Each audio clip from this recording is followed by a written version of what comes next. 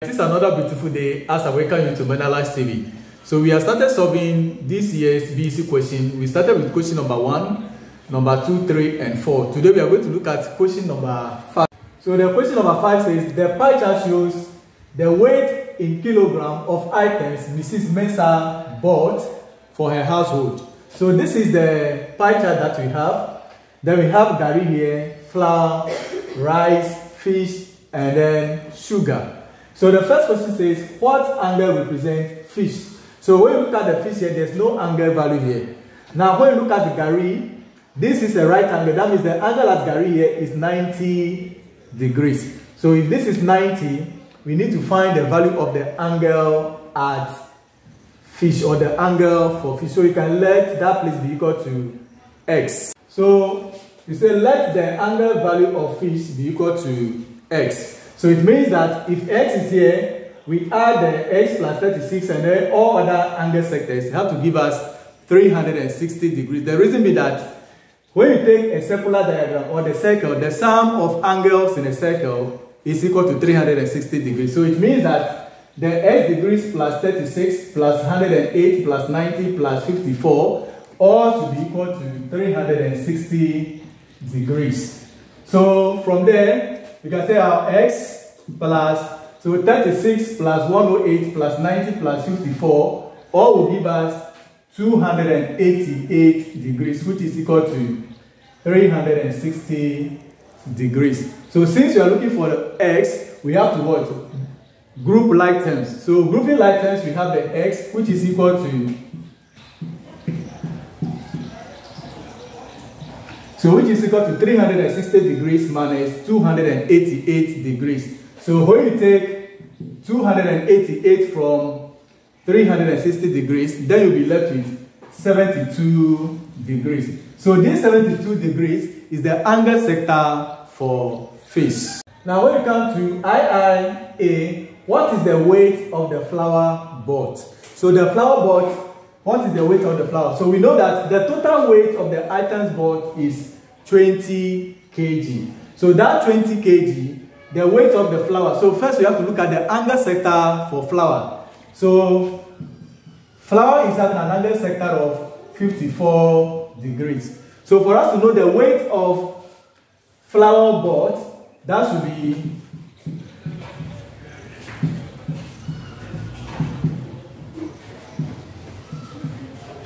that should be 54 degrees over 360 degrees times 20 kg. So when you do the calculations well, you get 3 kg. So it means that the weight of the flour bought is 3 kg. So we come to the beta part of the question 5, III.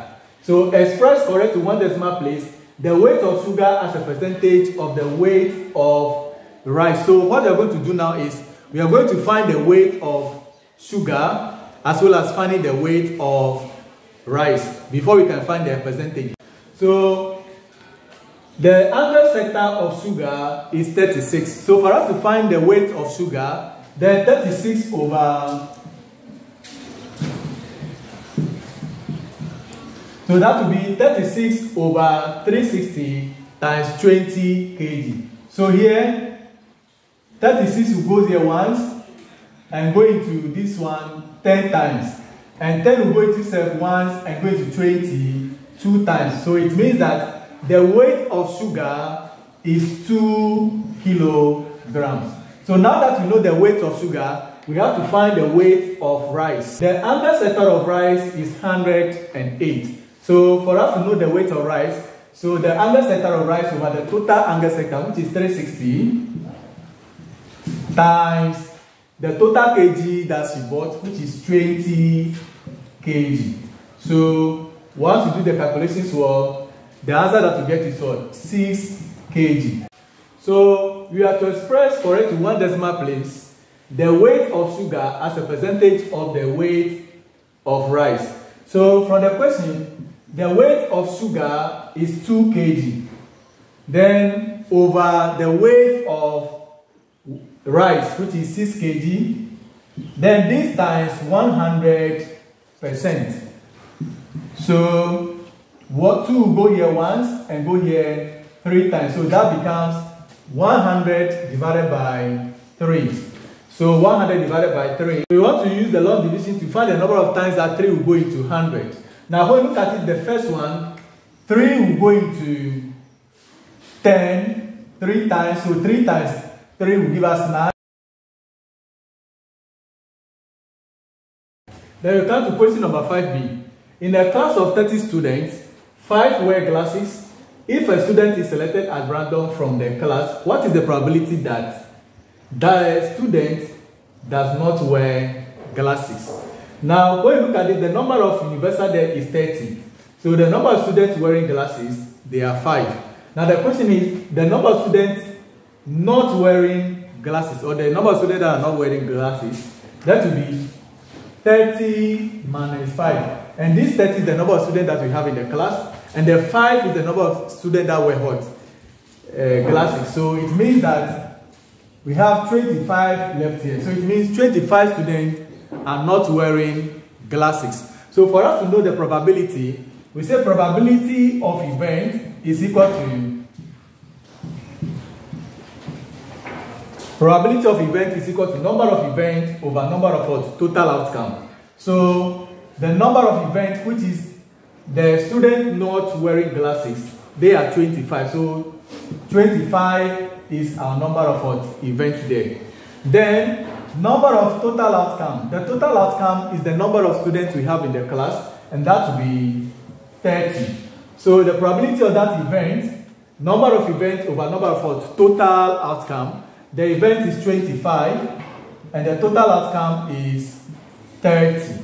So we look at this and say how many which number can go into 25 and can also go into 30. So here 5 will go here 5 times and then go here 6 times. So it means that the probability of students not wearing glass is 5 out of 6. So we come to question number 8, which is the shading side, the objective.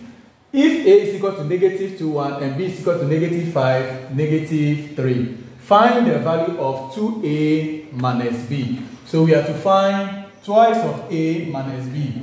So we know that A is equal to negative 2, 1 minus B. The values of B is minus 5, minus 3. So in this case, the 2 will multiply the negative 2 that we have there, and then to give us negative 4. And then the 2 will multiply the 1 that we have there, and then to give us 2 there as well. Then minus 5, minus 3. So this is the same as minus 4. The negative will give us what? Positive. So it becomes plus 5. Then 2. Negative will give us what? Positive. So it becomes what? Plus 3. So negative 4 plus 5 will give us positive 1. Then 2 plus 3 will give us 5. Which means, so we have 1, 5. So that 1, 5 is the answer A. So it means that the question number 8, the answer is A there. This objective question number 22. A box contains 10 green and 8 white balls of the same kind. If a ball is selected at random from the class, what is the probability that it is green? So we have A 1 over 10, B 4 over 5, C 5 over 9, and D 4 over 9. Now, the total number of balls in the box, that is 10 green plus 8 white, giving us 18 balls. So in the box, we have 18 balls there. So that 18 is the number of universal there. The total number of universal we have 18. Now, what is the probability that that bulb that is being picked is green? So the number of green balls, that becomes what? The event. So the number of event there will be 10 because we have 10 green balls there. Then probability of the event is equal to number of events over number of total outcomes. So the number of events is the number of the green balls that we have. So the green balls, they are 10, then over the total. So the total balls in the back they are what? 18. So that becomes 10 out of 18. Now when you look at this, 2 going to 10, and then 2 going to 18, 9 times. So the probability of getting a green ball is 5 out of 9. So that 5 out of 9 is the answer C. Question number 12. 2 exponent x is equal to 8 times 2 exponent 0. Now before you can solve this, all the bases have to be the same. But here we have 8. This is 2 exponent x. We have 2 here, and we have another 2, but this is what? 8.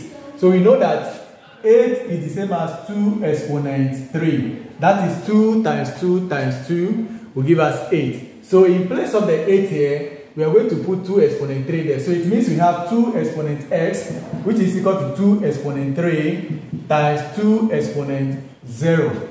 So according to the first law of indices, if the bases are the same and there is multiplication, we add the exponent.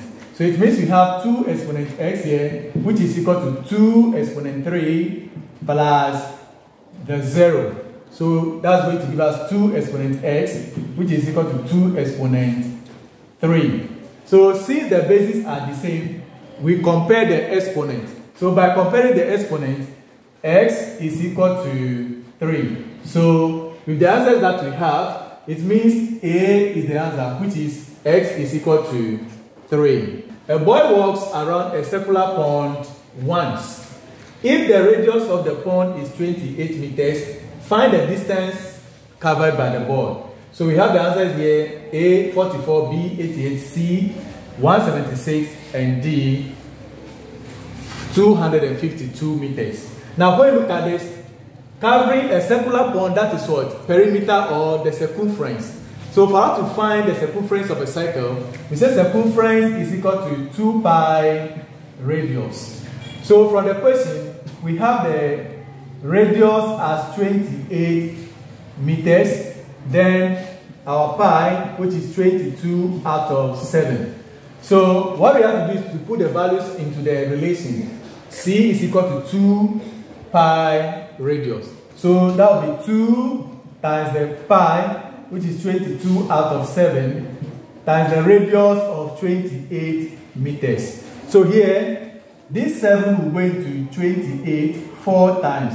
So it becomes 2 times 22 times 4. So 2 times 22 times 4 meters, which is the same as, then 2 times 22 will give us 44, and 44 times 4 will give us 176 meters. So that means the distance covered by the boy is 176 meters, which is the same as the circumference or the perimeter of the circular pond.